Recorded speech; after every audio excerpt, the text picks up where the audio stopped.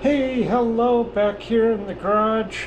I made a video of this rest for the cutter grinder, but everything went wrong with it, and editing program's not working, so I can only make 11-minute and 38-second videos until I figure things out.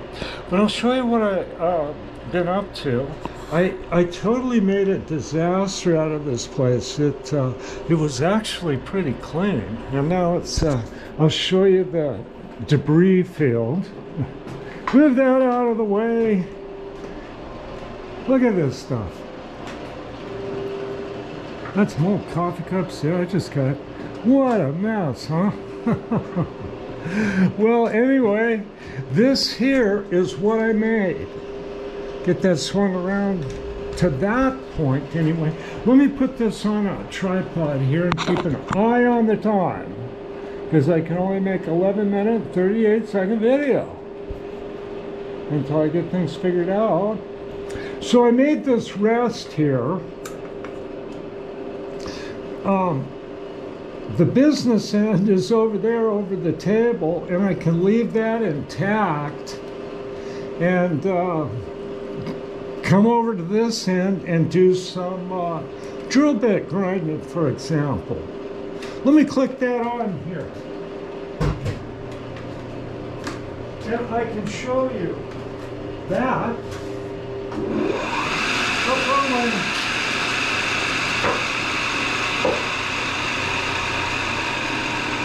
I think I'll plug that.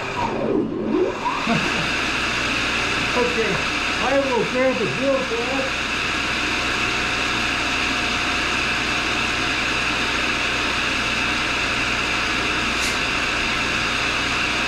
So,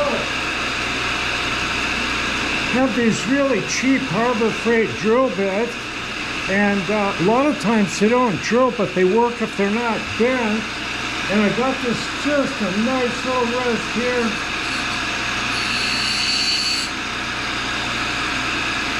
And I can touch up drill bits beautifully. Isn't that nice? Okay, I'll kick that off.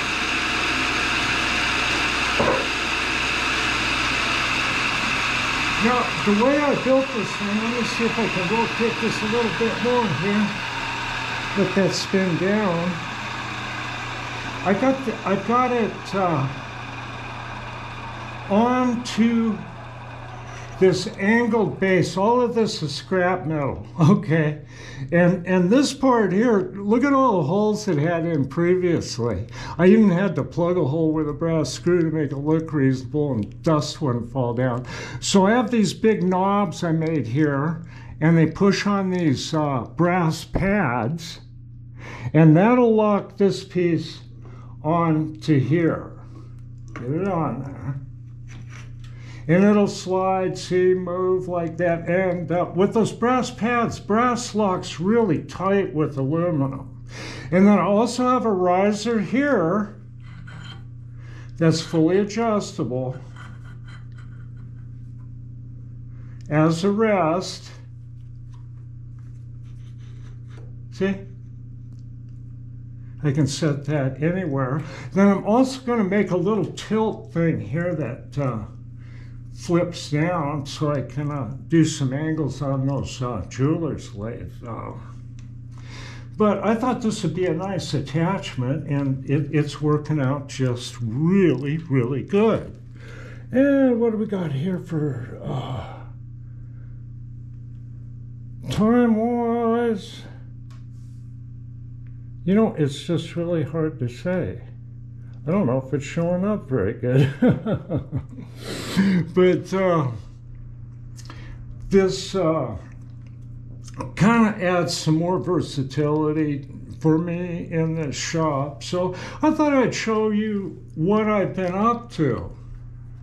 And I'm very active, and I'm doing stuff all the time.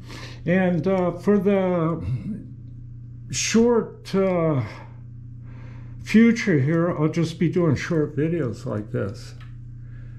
That's what it looks like. What do we got? Oh, there's the time. I see that. Well, we're not off too bad. We'll get a drink of coffee here. Now I got to clean this mess up, huh? Let me get this off here. Look around a little bit. Show it from this side. See, I got my swing around jeweler's lathe here. Then I can come on over here. I have the handles on the other side. And I can swing this on over to that side. Yeah, see, this is a nice little spot here for the to work the jeweler's lathe and sharpen the bits here. The bits are very, very small, tiny little things. This one right here. And they're just kind of hard to hold in the machine, and they really don't need to be machine ground. You know, this is something that's just pretty much just easy does it with your fingers, and then stone them. That's a cutoff tool there, 1/8 inch. Isn't that cool? I really like working in the miniature too. So, you know, I can work both ends here, or both faces of the wheel, and just makes things quite nice. These cutter grinders, you can just do so much with them, and they've got places all over on the top and everything that you can attach stuff to, the wheel head, table, other things like that. So this one's got a couple of attachments on it.